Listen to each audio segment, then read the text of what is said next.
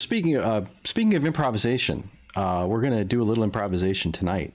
And the reason why is, so I, out of the corner of my eye, so what I would normally do, and I'm gesticulating to my right, is I would look at the comments. And as you were talking very lovely about your story about picking up piano, there was comments about not being able to hear your audio. So this is live. Okay. No, it's fine. Your audio is good now. This is user error on my part. It's called clicking the button that actually sensed. Never when you and I were talking earlier about, hey, I can control whether your audio goes out. Well, I apparently can control whether your audio goes out. So I apologize, studio audience. No, Pierre started talking beautifully about his exposure to piano. So we're going to ask that question again. So the question I posed, they heard me, by the way. So they heard my question. And then they just saw me do, okay. So anyway, the question is, what got you into music? So, so you get to do 2.0 of what got you into music. Now it'll be much better. This will be a better story. So, well, basically, you know, I started out very young, wanting to play the piano, as many composers do, wanting to play an instrument. My family actually didn't own an instrument at the time. So I used to walk down the street to the local church where one of the nuns there was teaching piano lessons. Mm-hmm. And she allowed me to come in every day to use the piano there to practice. And she also had an assistant who used to, I still remember this, I don't know why, but I used to give me flashcards and things like that. And that was when I was like 5 or 6. Were these like the typical note flashcards where it'd be like, this is a quarter note and then, or whatever. Yeah, right. And my kids cursed me for that because I used that on them when they were kids, the same flashcards. Right. So it's like anyway, handing down the punishment. Right. Yes. Right. But, you know, and I took up a little bit of cello. I took up percussion so that I could play in larger ensembles, mm-hmm. you know. But piano was always my main instrument. And you know, I played percussion, so I could play in the orchestra or in the mm-hmm. band. Mm-hmm. Still played some chamber music, played some jazz, played in some pop rock bands. Mm-hmm. But I had a very traditional sort of classical training, mm-hmm. and just became interested, you know, fairly early on in when I was a kid in writing my own sort of little tunes. Mm-hmm. Some of them were actual, you know, little pop songs and then I started writing sort of in the style of whatever composer I was mm-hmm. studying at that time, mm-hmm. you know, making up little tunes. Mm-hmm. But the way the process worked for me when I was a kid was I'd memorize a piece mm-hmm. after improvising, you know, for however long, memorize the piece and then write it down. Okay. So that process has certainly changed for me over the years, especially when you're working with larger ensembles. Right. But yeah, and just growing up, you know, as you know, once you start playing in these larger ensembles, all your friends are musicians. So, and then you form little, you know, other little ensembles from that. And you arrange pieces or you write pieces. So that's how it. And they kind of it cascades. So but what was it about music that drew you? Was it just something that you felt like you wanted to do? I mean, how did you even like know that it was a thing that was of interest, value, or that you were even good at it? I mean, what was, do you remember any moments? Couple things. I didn't really know it was a thing until a little bit later, but when I was still at that very young age, I would say, you know, we used to have these family get-togethers and all my aunts and uncles played the guitar or the piano by ear. So they would all grab their guitars at these get-togethers and we just, a whole bunch of us sit around and sing both sort of American popular songs, French Canadian folk songs, both in English and in French. Mm-hmm. And that's, I think that sort of communal music making was just something I felt like was really special. So I always wanted to take part, not just by singing, but being able to play an instrument, Mm-hmm. you know? Mm-hmm. So I think that sort of piqued my interest. Right. In that. But later on, you know,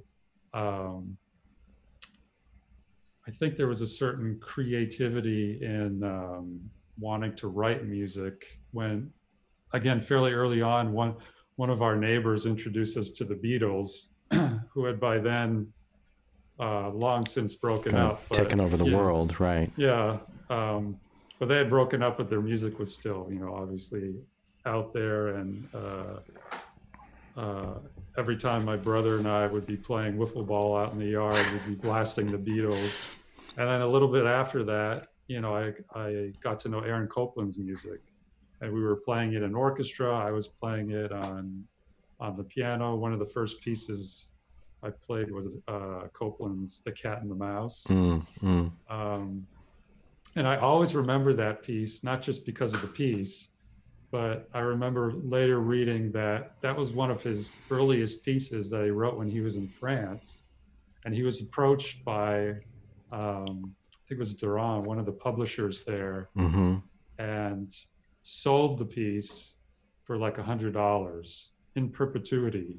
And that became one of the most popular pieces, and he never got anything kind of like back from that. So he got smarter after that. Right. He apparently learned about his copyright. Learned about residuals. Yeah. Right.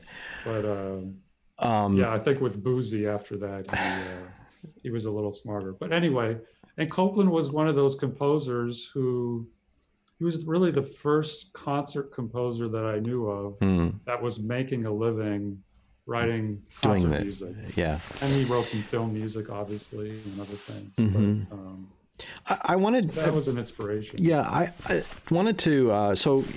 This now spools back a little bit to. So Pierre and I were joking a little bit beforehand also about the. So his last name. I before I knew, and this. I have a point, by the way, to what I'm saying. Because you mentioned French. Canadian songs. So like I was going to say, well, where did you grow up, right? Where were your, what was your upbringing and your family background? But when I first encountered your music before I knew you, I always thought it was Jalbert. And I had taken French in junior high and high school, right? So I at some point, I think when I first introduced myself to you at some point in early on, I think I introduced you to someone else, and I said, "Oh, here's Pierre Jalbert," and then at one point you said, "No, it's Jalbert," but you didn't say. But then you clarified it later that it was just to make it a little easier, for people who maybe didn't have French or something like this. But anyway, so where did you grow up? And I grew up in Vermont. And I actually always point to the state of Vermont. How we say Vermont is actually a French word, Vermont, green mountains. Vermont, yeah, right. I don't mind if people say Jalbert. I mean, that's the correct Parisian French, way of saying it. But my family has, since they've been in the States for quite a few generations, long time ago, started saying Jalbert, unless they were speaking French. I mean, both of my parents do speak some French, with the sort of French Canadian is a little different. It's more like Jalbert.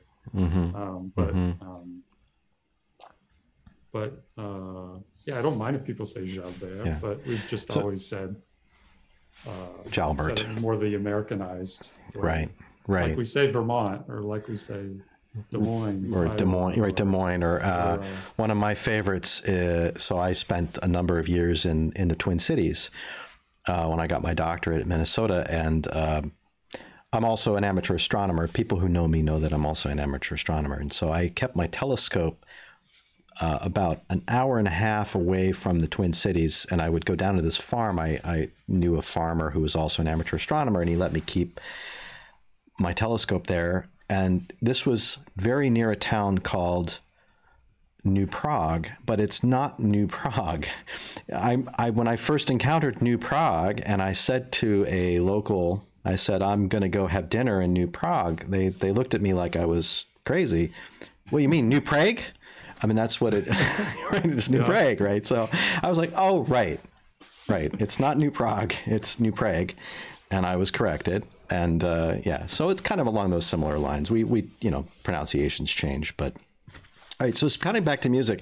Growing up in Vermont, do you think that had any influence on your later musical life, having that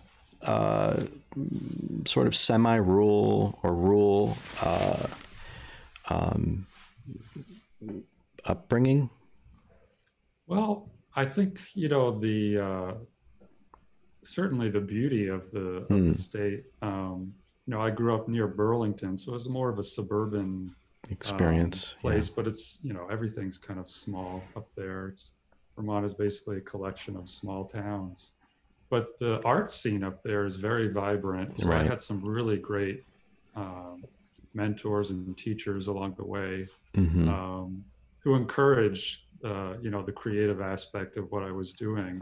So even as early as middle school, I had written this piano piece, and my band director came up and said, "Oh, why don't you arrange that for the band?" So I did, and that just, those sorts of things happened a lot. And my piano teacher, Arlene Cleary, really was just a powerhouse in the arts, and a wonderful teacher and mentor, and really encouraged my creativity all the time. So yeah, I'm not, a lot of it depends on the reaction of your elders. Like if they sort of scoff and just dismiss it, you're probably not going to continue as a kid, whereas if they have a positive attitude about it, you'll probably continue. So,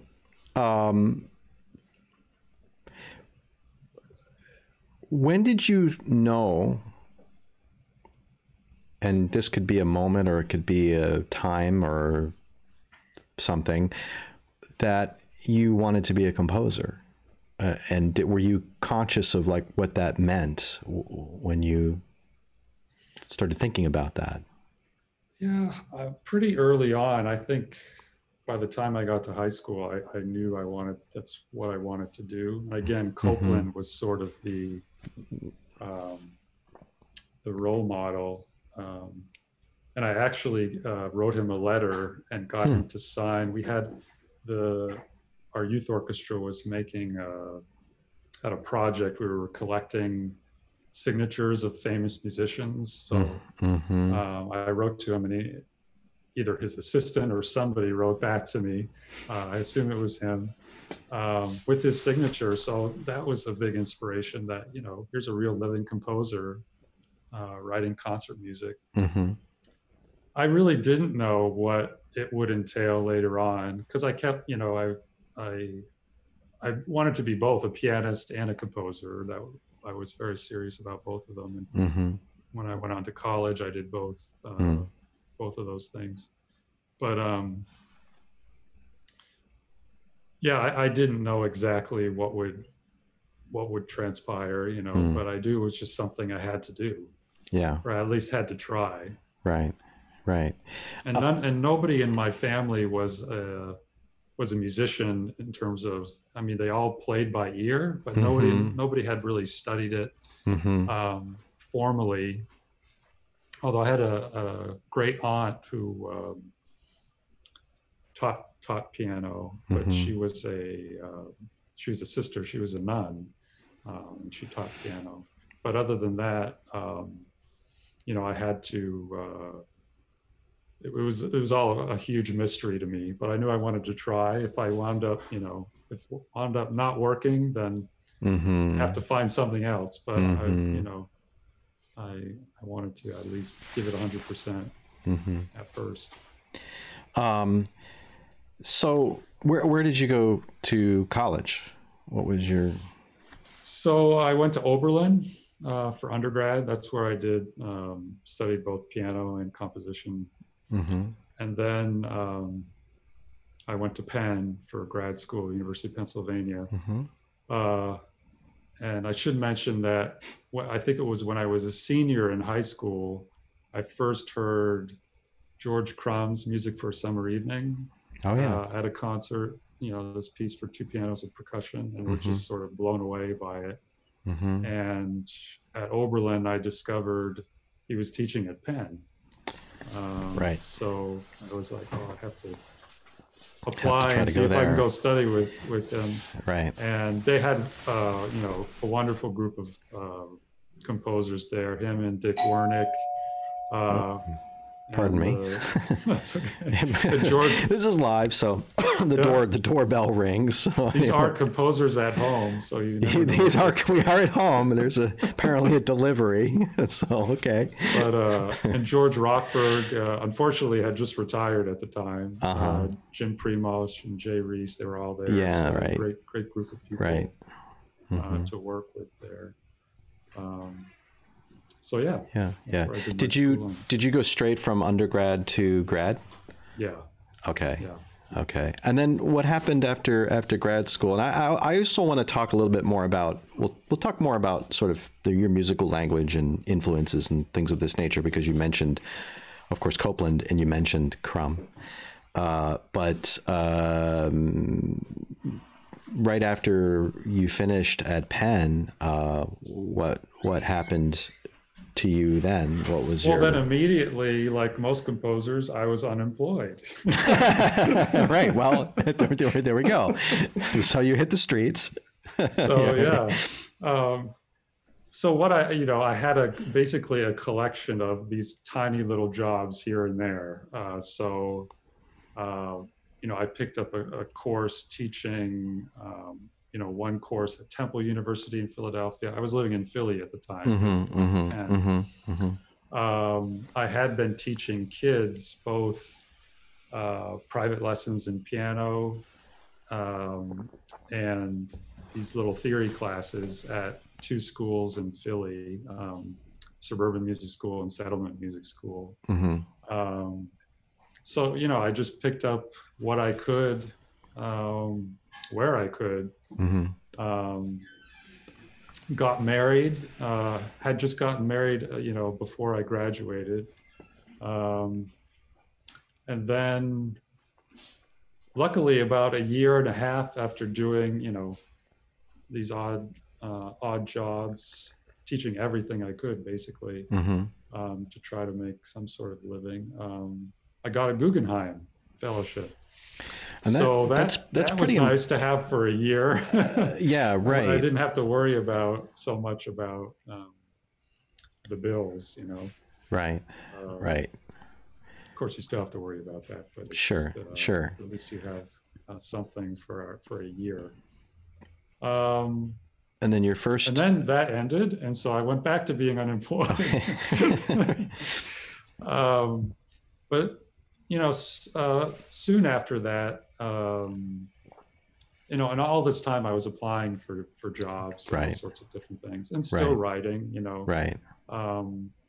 At that time, I think one of my projects was writing a string quartet for the Maya Quartet, who were friends of mine from college. And that's the thing I always tell students, it's your friends and your college friends that will be the first champions of your music. And that's exactly what very true. Yeah. So, continued to write through all of this. And then a little bit later, I actually got an offer for this position at Rice. And I've been there now 22, 23 years, something like that. Yeah. And I've been there ever since. So. And it's, I mean, a Guggenheim is not easy thing to get. So that certainly said something. And of course, you know, then getting a tenure track job is also not easy to get. Even 22 years ago, it's harder now, but it wasn't, you know, it was still hard to do.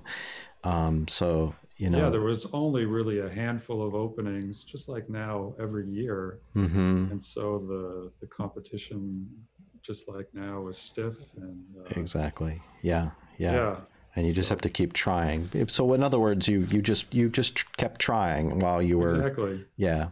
Yeah. You have Which to just isn't, keep trying and keep somehow try to keep a life in music as best you can, you know, when you're first starting out. mm-hmm. So, but compositional influences, again, Copland being one of your first compositional influences, and then you said you listened to Crumb. Were there other sort of wow moments for you? I mean, I'm sure there are probably many, but things that sort of stand out to you in terms of maybe a piece or a composer that really grabbed your ear and maybe even helped potentially move you in some direction that you hadn't thought of while you were maybe in school or somewhere in that early time. Yeah, well, there's so many, you know, especially when you hear a composer's music for the first time and you just hadn't heard their music before, and then you know, that always, and that still happens to me these days, you know, when I Yeah. hear a composer who I had never run across their music before. And all of these things, I mean, I think everything we hear is somehow influencing us. Mm-hmm. Well, one thing, when I was fairly young, still before college, I remember being at with my youth orchestra, and they were playing a video of the Emerson String Quartet. And it was basically a documentary about the Emerson String Quartet. And they were playing the last movement of the Ravel Quartet. Mm-hmm. And I had never heard that piece before. And I was, you know, it's one of those things. It's just like, wow, this is rock and roll. This is like this is amazing. really cool, right? And it's all in 5, and it's like, whoa, it just blows my mind. Right. So, I mean, that was one thing that sort of influenced me to keep looking further. Mm-hmm. And things sort of came full circle in 2010, I think it was. I actually got to write them a piece. And I've worked with the cellist who used to play in the group, David Finkel, right, a few times on pieces too. So, yeah, that's sort of, you know, it's sort of a full circle thing. So yeah, you never know where those influences are going to come from. I think in college, I heard Joe Schwantner's music for the first time. Oh yeah, right. They did Sparrows. I remember one of my colleagues, Larry Ratcliffe, who conducts the orchestra at Rice, was at the time conductor at Oberlin, and they did that piece of Schwantner's, and that was another thing that kind of really struck me as amazingly beautiful. Yeah.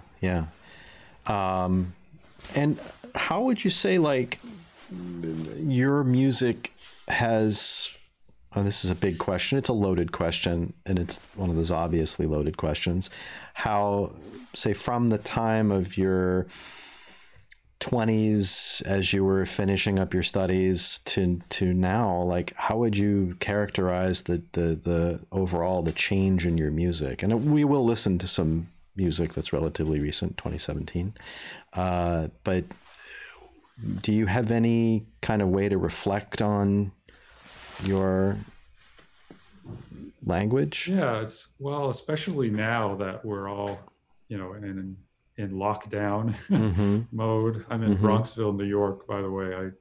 I you know, I teach at Rice, and we have a house in Houston, but we have a small studio apartment up here in Bronxville. So um, yeah, this, you know, this time is sort of an interesting time to think about what we do as composers, and to sort of reflect on what we've done, and the whole, obviously the whole music industry is, Right. is having to reflect on all of these issues. But in terms of my own music, you know, I think when I was in, you know, when I was much younger, I think everything revolved around the piano a little bit more for me, because I was a pianist. Um, as I've gotten older, I think I've written more and more away from the piano. I always try to spend, you know, weeks away from the piano, just when I'm first working on a piece, to really think about the piece more abstractly in a lot of ways. Right. And to get beyond also the equal tempered 12 keys, you know, the 12 chromatic keys that you get on the piano, and thinking more about the sounds in between the keys, whether it's quarter tones or using the harmonic series and the flat seventh, flat 11th kind of, for you know, out of equal temperament kinds of tones. Actually, the piece we're going to hear tonight, one of the movements, there's a melody that uses nothing but natural harmonics, and really makes use of those, the flat seventh especially, but those, quote, out of tune, right, harmonic series tones, those different partials. So yeah, it's I think for me, it's become a little more abstract in a way, but I hope still grounded in everything I grew up with. That might be a good segue to listen to some music, and then we can sort of take it from there. So what we're going to hear this evening is a movement of your piano quintet, the first movement, and you've already begun to describe a little bit about it. Well, what I was describing actually is in the second movement. Oh, but okay. I can say a few words about the first if you want. Yeah. So this movement, this is a piece written for the Jupiter String Quartet, and the pianist is Bernadette Harvey, and they subsequently recorded the piece. It was commissioned through the Arizona Friends of Chamber Music, which does a ton of commissioning.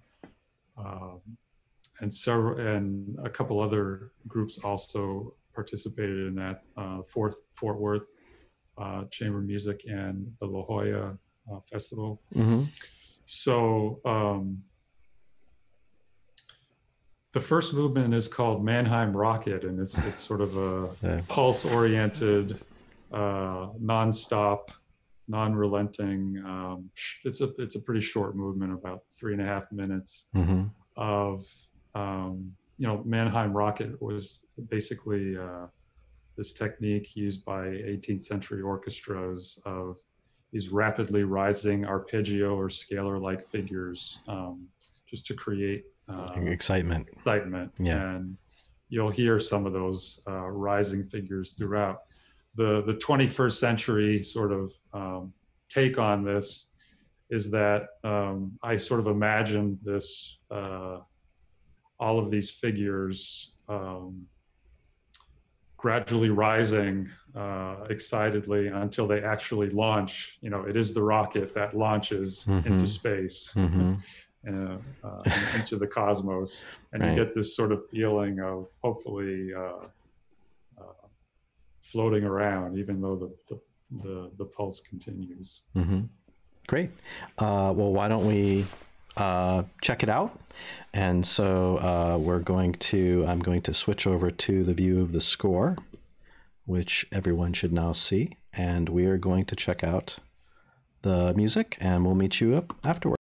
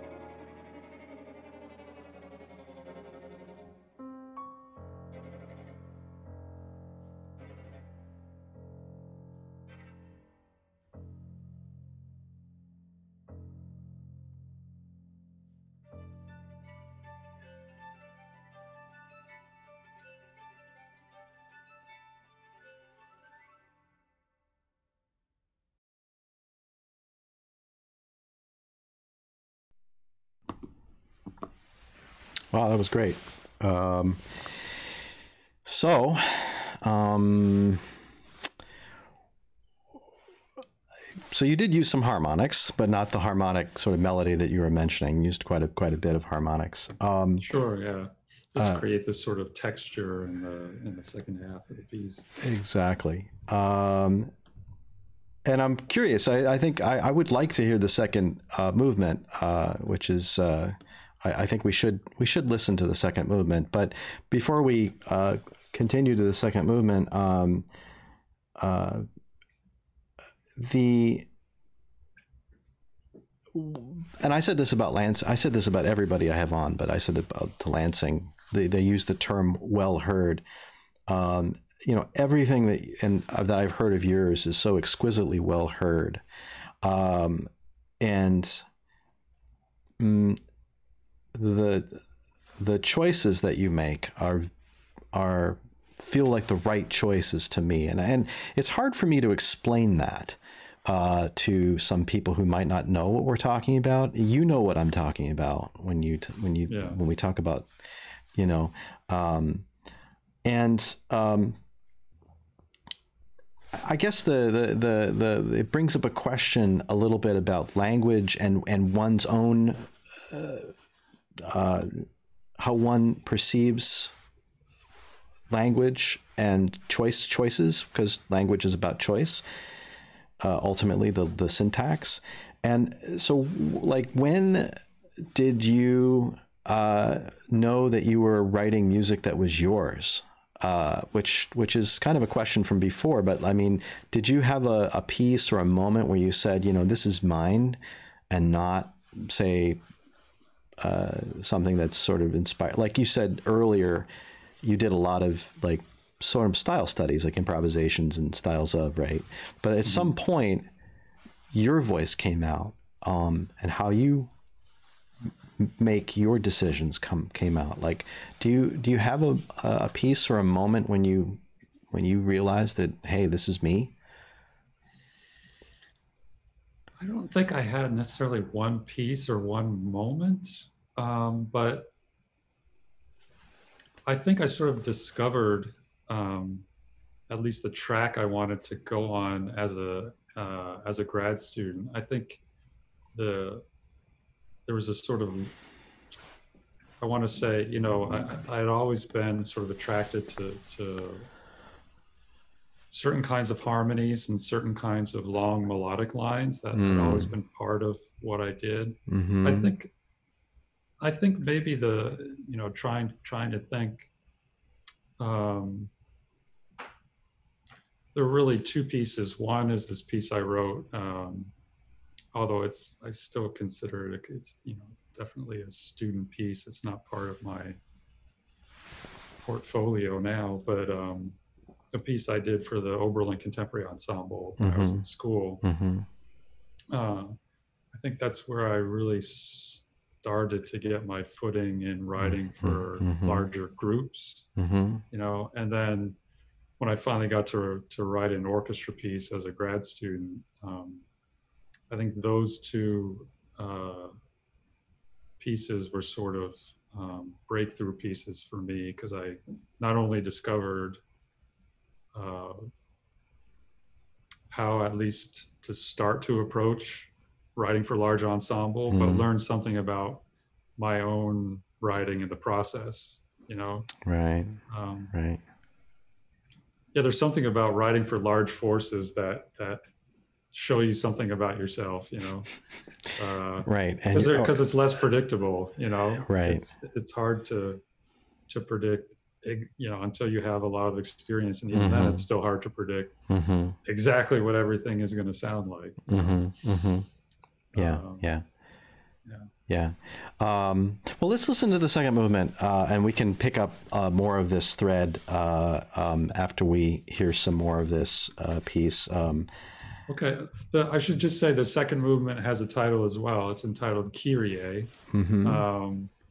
and doesn't quote any particular Gregorian chant, but this the first three notes you'll hear. Da-dee-da-dum, just you could adapt the words Kyrie to those three notes, but then it develops and goes on into its own sort of thing. But Gregorian chant, I should say, has had a big influence on many of the pieces I've written. Interesting. So, but after you hear this opening, you'll hear the cello come in with these very high harmonics. And it's a melodic line that consists of nothing but the harmonic series, including the so-called out-of-tune notes. Right, the seventh and 11th partials. Yeah, great. All right, let's check it out, and we'll meet up afterwards. Okay.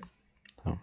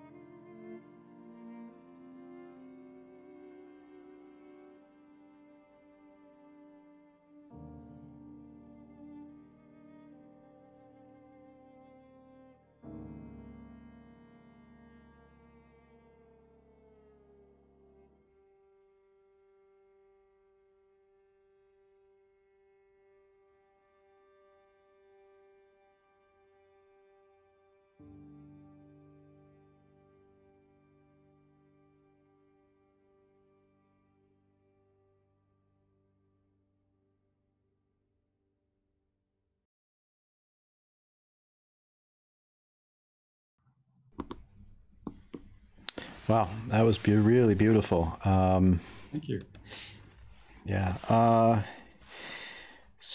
I'm again struck by a lot of the color, the choices. Your harmonic palette is rich and very. I've heard a number of works of yours now, and so like I'm starting to get a sense.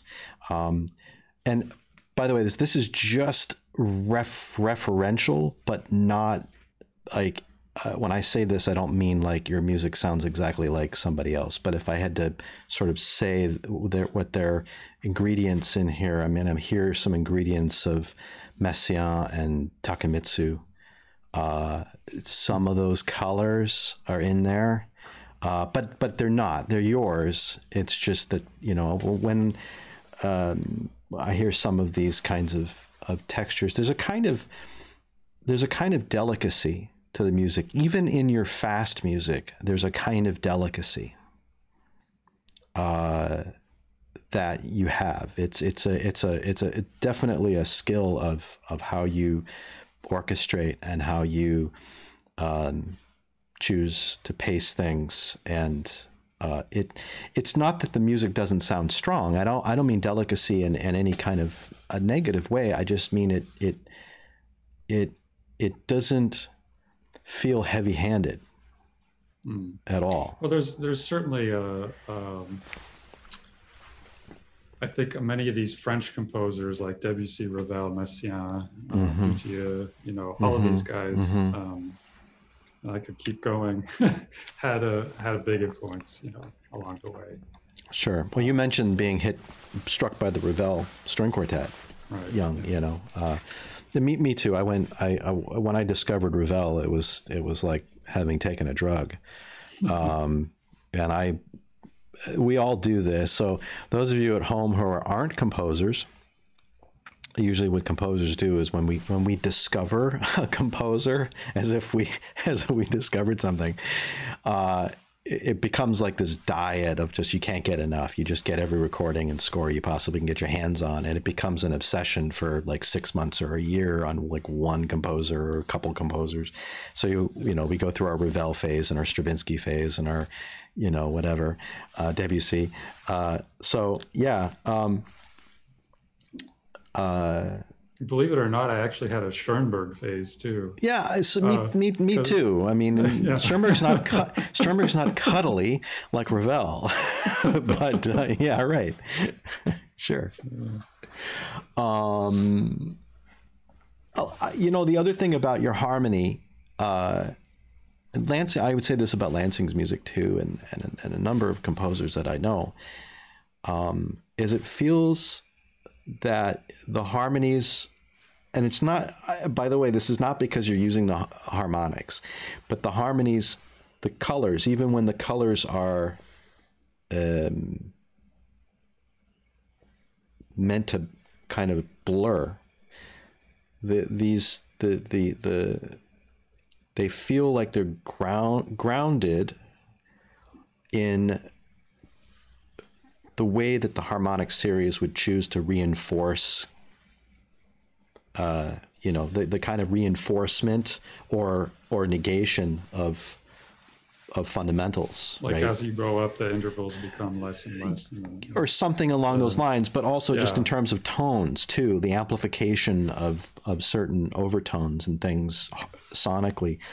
And I don't have a theory on this, and I'm not a theorist, nor do I have strong empirical evidence, but the circumstantial evidence that I seem to have is a lot of composers whose music I gravitate towards have certain similar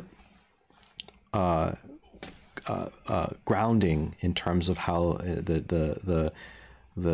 how their harmonies and the melodies and counterpoint come out of that sort of feel like they are in resonance. And and I don't mean resonances and everything is completely brilliant, because there are, you can have crunchy dissonances, you can have registral stacks and like blurs, and those also seem to completely work. So your music, I think it just comes back to the well-heard part of it, that your music just feels just innately well-heard.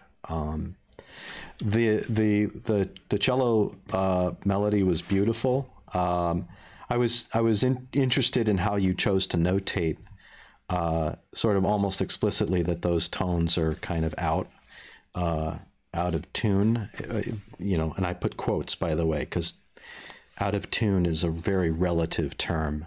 Exactly. I tell this I begin my opening theory class, like my introduction to like music theory. One of the very first things I say after I introduce myself and hand out the syllabus is I point to the piano and I say, that thing is not in tune. And then, everybody, the students are like, what do you mean? It says, well, it is in tune. It was just tuned last week, before the beginning of the semester, but it's still not in tune. And well, that's how I kind of start things off. But anyway, yeah, really delicious use of harmonics, and pacing. And it's actually, just from a practical point, it's actually quite a dangerous thing to write, because a lot of those harmonics, are not always, they don't always speak exactly the way you want them to. Right. And so it takes some practice, right? Especially if you're not used to doing it. Yeah. Well, that's true. And not being a string player too, I get, you remember Eric, right? Eric always yells at me for my harmonics, because I always do stupid things like write like third harmonics, and he's always like, Elliot, don't ever write a third harmonic. It's like, but man, I anyway. So yeah, let's take a moment and see if we have any questions from the studio audience while we are here. So okay, I don't have any questions at the moment. Studio audience, if you have questions for Pierre, we do have some comments that came in. Emily Co, this is beautiful. Norman Krieger, gorgeous sounds. Kevin Michael Sullivan, bravo Pierre, lovely work. Bob Albiger's, wow, great work. Oh, Ralph. Hey, Ralph Jackson is tuning on in. So David Lipton, wow. A lot of people are just really happy that we're doing this and that we're playing music on a Thursday night. So, and by the way, it's live. So like the doorbell rings and like for the first 5 minutes, I don't have your mic on. So, it's great. It's the only thing that's missing is that we're not sitting around, with a bottle of wine.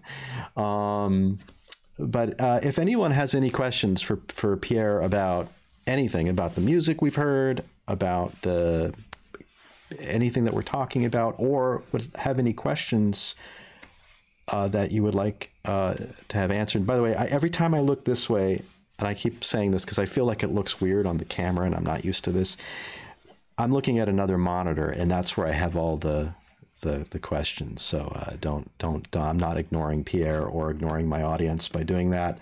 I'm actually trying to pay attention to my audience. So I will keep my eyes peeled for questions that may come in. So as I stall for maybe some questions, but by the way, the performance is beautiful. This is a great performance, terrific performance. Wonderful players, Bernadette and the Jupiter Quartet, and they did it, several times around. So yeah, and then when they went into the studio to record it, it came out really well. So that's all you can ask for as a composer. It's a nice gift at the end of the whole process. Right. It ties into a couple of things, and one of which you said earlier, which is first of all, and this is the advice that we all give to young composers, which is make friends with performers. And the first thing is make friends with them genuinely. Absolutely. Not just because, you know, don't buy them pizza because you want them to play your music and you don't actually like them as human beings. But I mean, make a lot of friends and surround yourself. They're really interesting people, you know. Yeah, I mean, fun to be around, and you'll learn something. Right, you know, it's good to have friends. It's good to have. It's always good to have friends, right? Always good to have drinking buddies, but oftentimes, and as you well know, you never know in life kind of what happens down the road, and your friends can sometimes become your.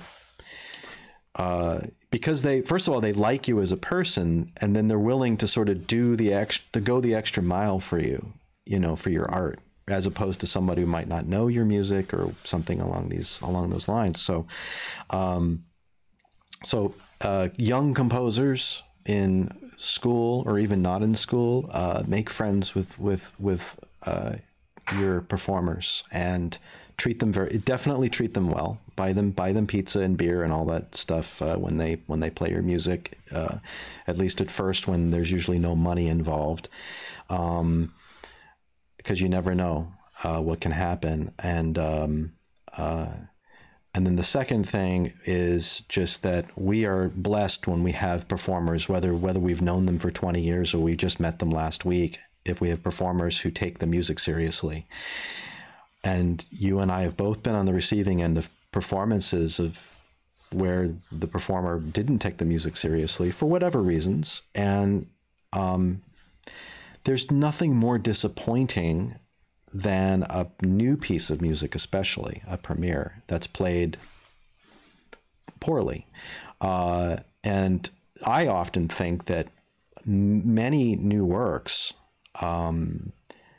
would transmit far better to an audience who doesn't know the music and doesn't maybe know the language and is unfamiliar, whatever. Even complicated music can translate to an audience member if it's played with conviction and played with passion and sincerity. I remember hearing when I was younger, Elliott Carter performances by musicians who just tackled that music like it was Brahms, and they played every note with, you know, and in Elliott Carter's, some of his music is not cuddly and you know, snuggly music. It gets gnarly and it can be, you know, an onslaught orally. For an unsuspecting audience member, it can be pretty, you know, daunting.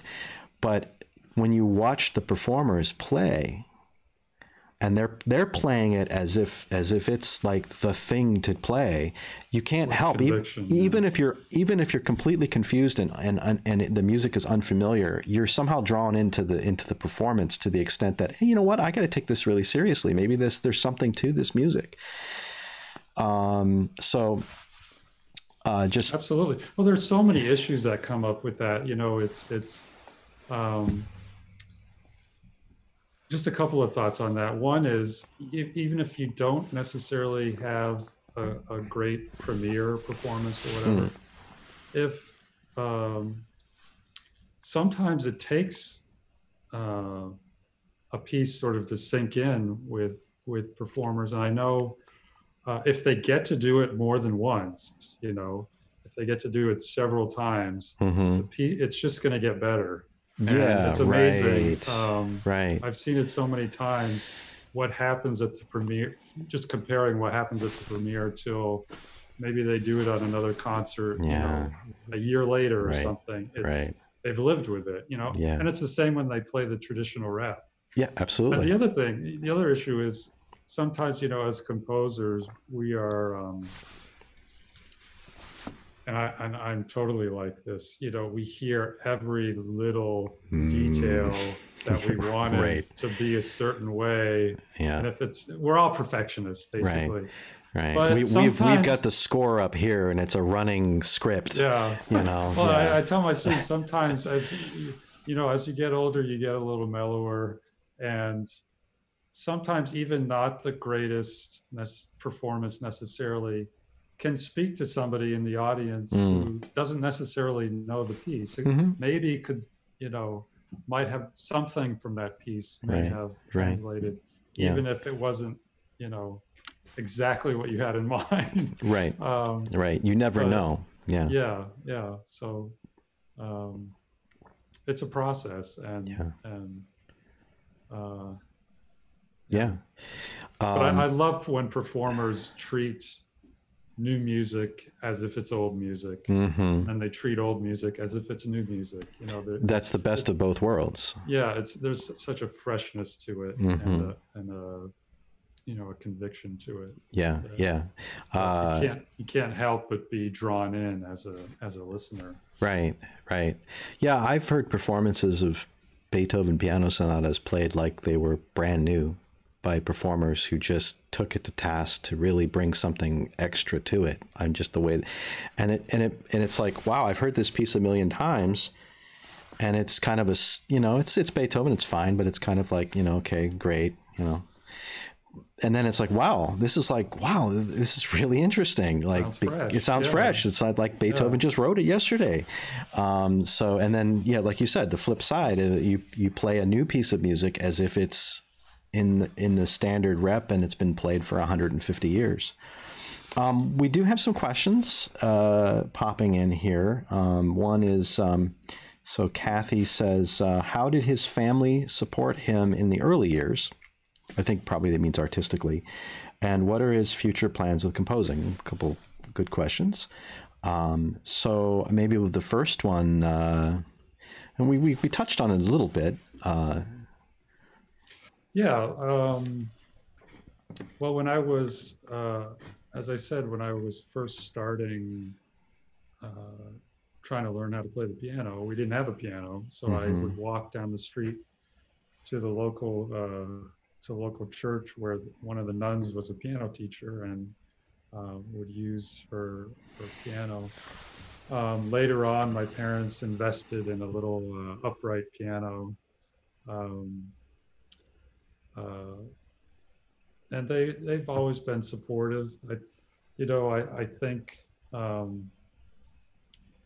they didn't really, when I was younger, I'm not so sure they saw music as a healthy career choice. Put it that way. Right.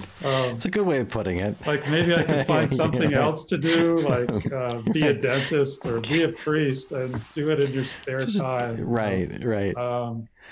But I was going to try no matter what, and at least see what happened. But they were always, extremely supportive. What am I working on now? Was that the second question? Yeah, it was about future plans. It was what are his future plans with composing? Yeah, what are your future plans with composing? Well, I'm writing actually my first dectet. So a piece for 10 players for this group out in Santa Fe and Albuquerque called the Chatter Ensemble. And I kind of see this piece as, we'll see whether for me, since I'm on sabbatical, I'm trying some new things, and we'll see how that rolls. Yeah. I wanted to also point out Jonathan Newmark. He met you. He says he really. Yeah, he's a composer. We met composer. At the chamber music conference in Bennington. So he popped he's on the YouTube channel and said, great to hear this piece, would like to hear the whole thing. We'd all like to hear the whole thing. We'll find out ways to get more music from Pierre. I will get links to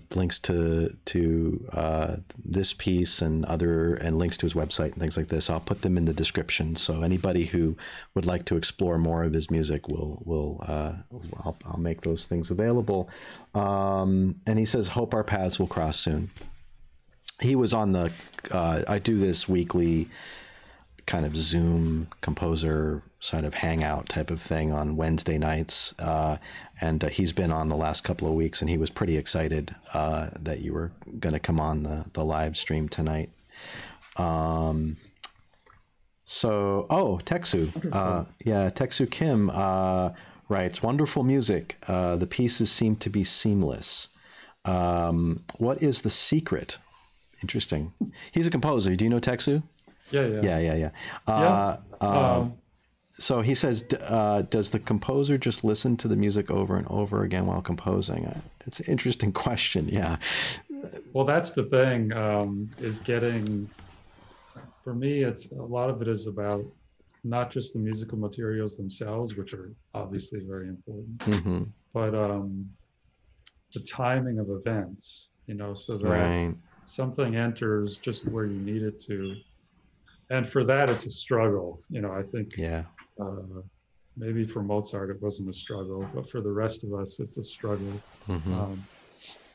Some people have less of a struggle than others, but I know for me, that's what I'm constantly thinking about as I'm writing. And I have this, in order to get over that and not concentrate too much on 4 seconds of music, I have this sort of shorthand that I use. Where I try to get as much, it's basically a rhythmic and contour shorthand. So you might actually have bar lines and rhythms and contours, but you're not sure of the details yet. Right. But the timing of things is sort of built into that. So as you build up more of the details, you can constantly think about that. And it's just a way for me to get more material down on the page and work with it. Right. That's interesting. I'd like to sort of talk a little more about that, because for those composers who are, doesn't matter what stage of career you're at. Doesn't matter whether you've been doing this like you and I, we've been doing this for, 30 some odd years, plus years, or you're just starting out. The issue of like not only how to take an idea and to go with it, but also like, when do you change it, or when do you do something new, or when do you, like pacing, right? And to that end, I do have a document from Pierre sent me, which is kind of an example of this, which I can, if you watch me struggle with technology for a minute, I can share. So Pierre can't, by the way, Pierre can't see the live stream, so he doesn't know what I'm putting up on the screen. But at the moment, and I'll put our faces up there so they can see us. At the moment, I'm blocking part of it, but I'll try. But it's just a little bit. I'm putting up that your outline, the sketch outline that you sent me. So herewith we have an example of that. Do you? I mean, you know what it looks like. Do you want to say anything about? Just a couple of things. Again, for me, I didn't really start doing this until grad school, and even then it's sort of developed over the years. You have to, it's a way of developing an inner ear and getting at least some material, longer stretches of material down quicker, so then you can go back and really refine it. You can project certain things, you can develop other things. So this I believe this particular sketch is, a movement from my cello sonata. Yep. And I think I fit the whole movement on 2 of these large pages. So that's another thing you can see and go through again and again and again. So you basically have it memorized, the whole movement, and check it for timing and those sorts of things. And so you can see a large chunk of music all at once. I think we're so used to, looking at smaller computer screens and seeing only a small chunk of the picture. Yeah. Two things. One is this is a way of getting to a similar thing what Lansing was talking about last week. He when he does this sort of process, he takes sheets, and the sheets aren't necessarily exactly notated. They're just, you know, they can be just sketches or whatever. And he lays them out on the floor and kind of like conducts his way through it as a way of getting to the bigger picture, right? This is just another way of doing it by essentially putting it into a sort of condensing the canvas, but yet still being able to give you sort of like the higher sort of Google country view rather than down into the street view, right? As you zoom in exactly. and out. And right? being able to do that fairly early on in the piece rather than waiting and saying, oh, this is the end, you know, after you've written most of the piece. Oh, I guess this is the end, you know, right. having that sense of what the piece is. And because we work with time, right? Right. You know, how long is it? Right. Fairly early on in the process. Right. Yeah, it's fascinating. I heard a version of you speaking of this last year in Alba. You talked a little bit about this. Might have even been one of the examples you showed to talk about your process in terms of, you know, how you think. And you used an interesting term last earlier. You talked about memorizing. You said that again. And so when you talked about when you first started composing and working things out, you talked about working things out so that you could almost memorize the whole thing, the whole piece. And so that process really stuck with you. It is part of, I mean, in a sense, like I mean, because you said that I mean, maybe you don't memorize every single detail, right, when you get in there, but you have a pretty good sense of how something goes. If I'm reading you correctly, you have a pretty good sense of how something goes even before you fire up Sibelius or Finale and start throwing in, you know, specific notes and rhythms. Yeah. I actually hadn't thought about that, but yeah, the process when I was a kid is, you know, you make up a piece, you memorize it so you can play it, and then you write it down. You know, whereas now I'm very much working, you know, with the notation the whole time, but I don't really put anything. It's all in this sort of weird sketch form, you know, until closer to the end of the process. So before I'm really committed to every little single detail, I have the bigger picture in mind. And that changes along the way too. Sure. I guess it also maybe changes in some ways. Even sometimes some pieces may lend themselves more to one, you know, engaging maybe earlier with a certain part of this process or waiting longer.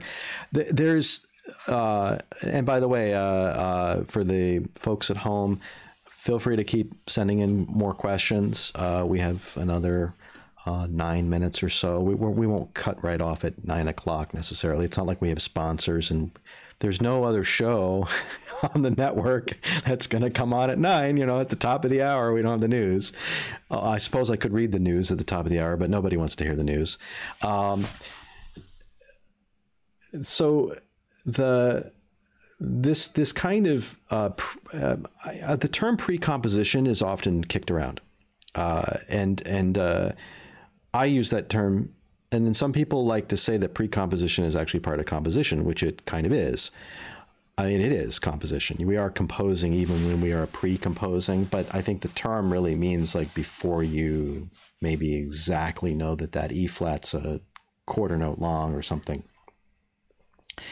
How long do you take in the process of thinking about a work, even before you get to this sketching stage of just sort of throwing out ideas on a page and maybe even get to a manuscript stage?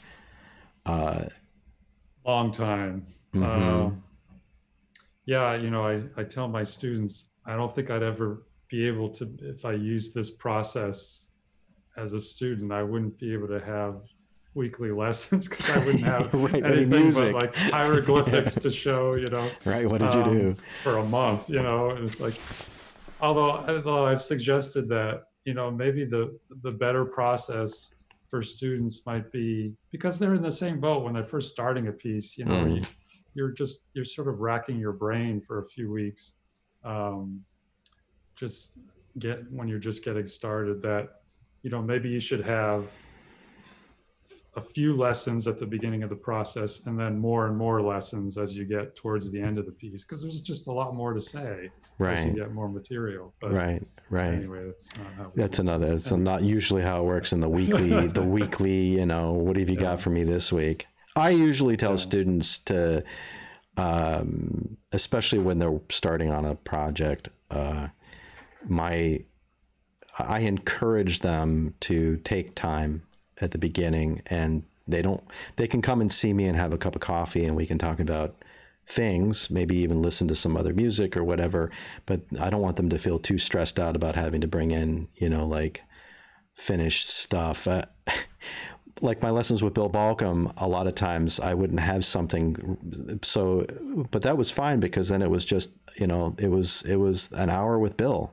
And that was usually fun because it was filled with stories about, you know, he and Joan did this, and then when he was in Paris with Mio or whatever. I mean, it was, so you still learn something in the process when it's productive, right? Because you're there just sort of learning something about history, you know, living history. So there, but you know, everyone's process is a little different. You mentioned Mozart, and the rumor is that Mozart had worked this stuff out in his head verbatim and just was a copyist, right? I mean, how much of that is really true, we don't entirely know, but that's you know, that somehow these pieces got finished in his head. So how much of the pre-composition process he went through, you know, we don't have him. I can't have him on next week to ask him. Some composers like to just go right to score.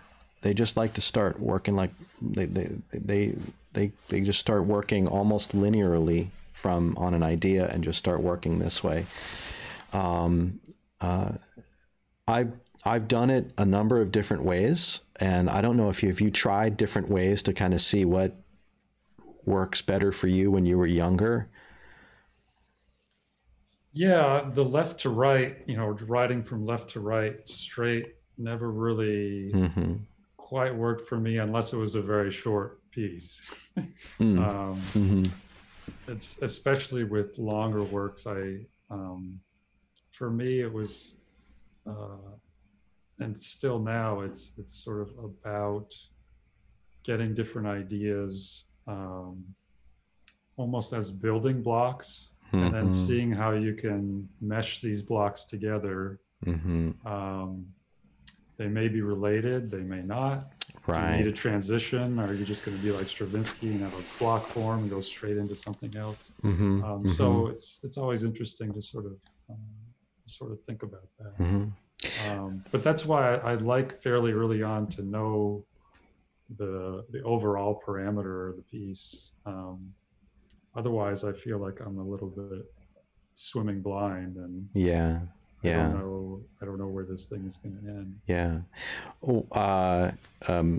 Kind of to that point, when I was first learning how to do any of this, my first composition teacher, Malcolm Payton, actually my first composition teacher was Thomas Obo Lee, but Malcolm Payton, who was a terrific teacher. I don't know if you ever met Malcolm or not. He studied with Roger Sessions, and I think a lot of his teaching, you know, Sessions left an indelible imprint on him in terms of how he taught.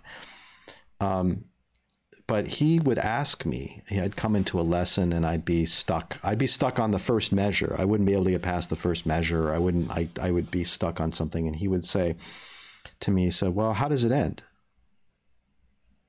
And I remember the first time he said that to me, it hadn't occurred to me to think about how something would end before I even really started.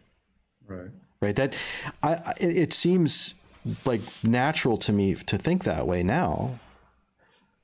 But you know, as you know, a young composer, it's sort of like, wait, you want me to worry about the end of it? I haven't even gotten the starting point yet.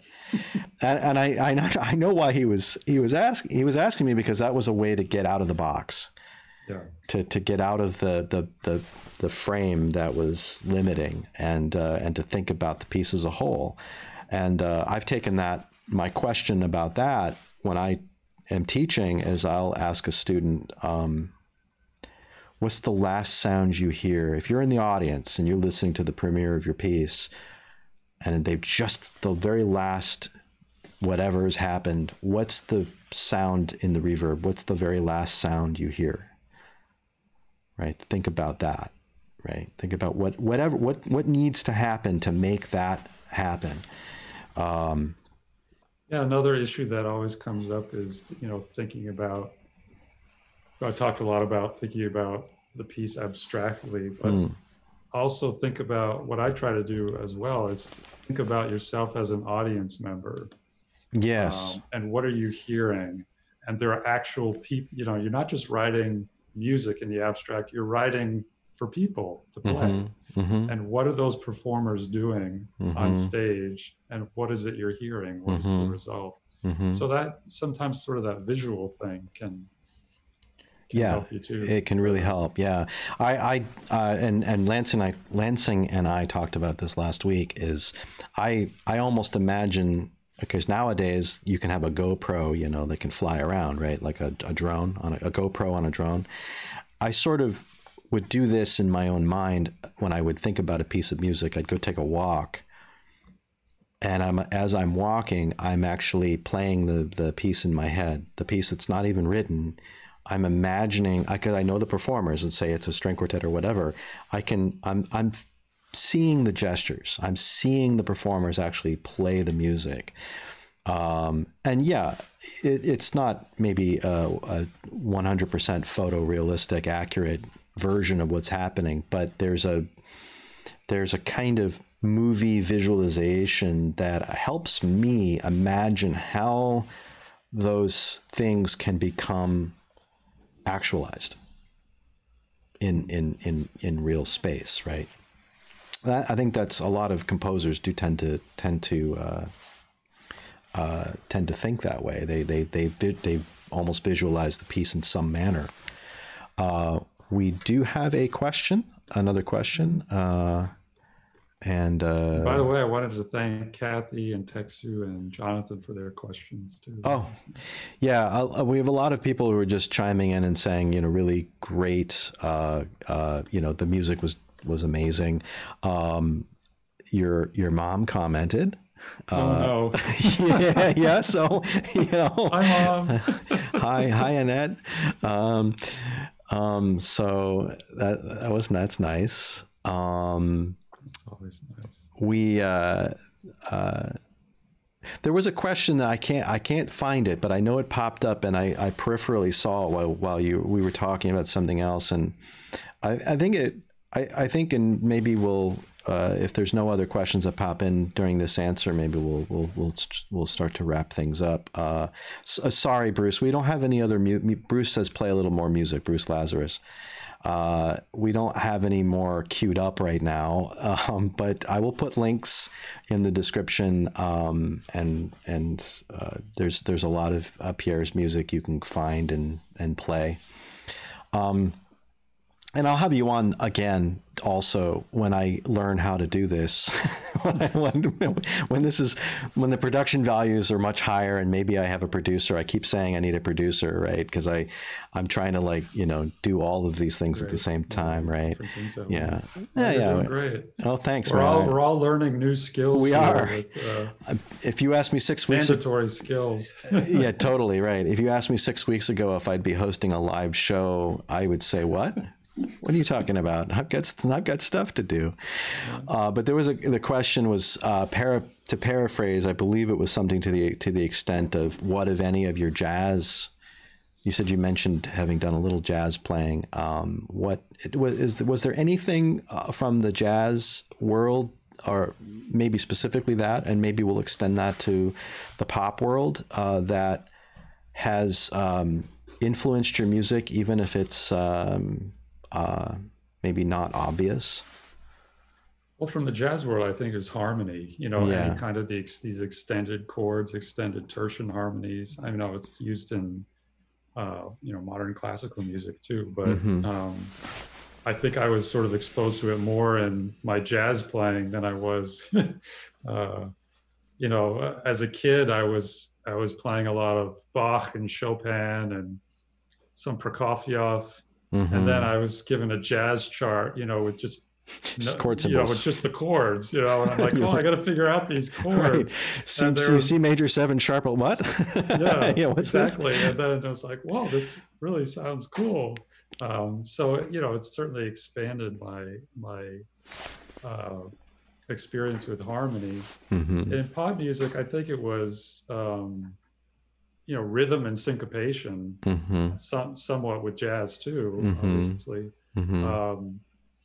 Just the approach to rhythm. I still think it's sort of intuitive for me. I don't follow any sort of system, but a lot of it comes from that music.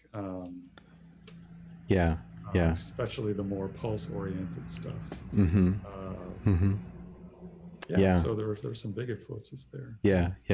I think, and this, I didn't want to say that your harmonies, when I was talking about your harmony earlier, I didn't want to explicitly say that they sounded like jazz harmonies, but they're very, some of your voicings and things like this, I was saying, oh wow, you've been listening, you obviously know Bill Evans, you know his voicings, or at least you're familiar with,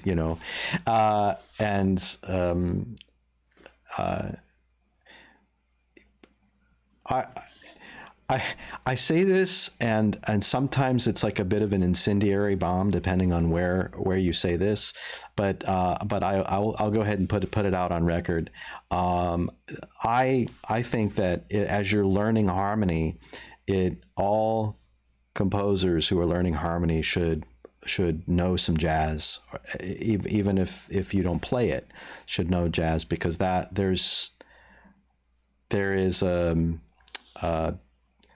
there's a richness to the harmonic vocabulary that exists in jazz, and especially amongst the great jazz pianists, like Bill Evans or Herbie Hancock, Chick Corea, Keith Jarrett, and the great jazz composers. So obviously Duke Ellington. I mean, we all should know Duke. Absolutely. But also like Wayne Shorter. Wayne Shorter is for me, to me, Wayne Shorter is one of those we don't talk about Wayne Shorter the way that we should talk about Wayne Shorter in the classical music world, because he's a jazz saxophone player. But all of those great tunes that he wrote for Miles and Weather Report, he's a brilliant composer, and Herbie Hancock's a brilliant composer. So, I mean, I try to bring all of this in, and I think that composers, if you don't know that world, that's a world to know, because it'll help with that, what I was saying earlier about the grounding of harmony. And it doesn't mean that you have to write jazz. That's not the point. It's not that you have to write music that sounds like jazz, right? Stylized, but there's definitely something there. Well, there's such a richness to the harmony, and it's part of the American vernacular. I mean, as a composer, especially an American composer, it has to be. It will do nothing except expand your vocabulary, which we should all do as composers. Right, all stretching the vocabulary. Yeah. So if I'll look and see if we have any other comments or questions. We don't seem to have any other questions coming in at the moment. If you would like to ask some questions and you've missed the live stream and you're watching this as a replay, please feel free to pop them into the chat comments, and I will try to forward them to Pierre, and we can answer any questions. I'll also try to put links into the descriptions. So I think it's already sort of a little past 9 o'clock here. And Pierre, it was wonderful to spend the last hour and a half with you. And thanks for having me. It's a great thing you're doing. It's really thank you. Wonderful to be able to talk shop, even if we're not necessarily drinking coffee. Right. We're not. I mean, I do have a mug. I've got some water in here, but it looks like I'm drinking coffee. I've got the sort of the host vernacular. What I need is some branding, right? Like this. We'll maybe next year. Rising from the. Yeah. Right. But a little. Right. Exactly. And right. Exactly. So again, Pierre, thank you so much for joining us. So next week, and I will put the next week. There we go. Another amazing composer gets to join us next week, Emily Coe. And so I hope you all will join us next week for Emily's visit. And in the meantime, I wish all of you a safe week, practice responsible social distancing, and please all take care of yourselves. And if you have any questions or for me or for Pierre, feel free to ask at any time in the comments. Thank you so much. Have a good night. Bye-bye.